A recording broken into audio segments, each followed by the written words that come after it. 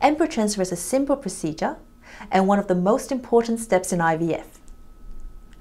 We use a soft catheter to place an embryo directly into your uterus under ultrasound guidance. The whole process takes just a few minutes. Our patients often ask if they need to bed rest afterwards. Nope. After the embryo is transferred into the uterus, it is sandwiched between the uterine wall. So imagine placing a small strawberry seed into a jar of tightly packed sand. You can shake that jar all you like, the strawberry seed will stay put, it will not fall out.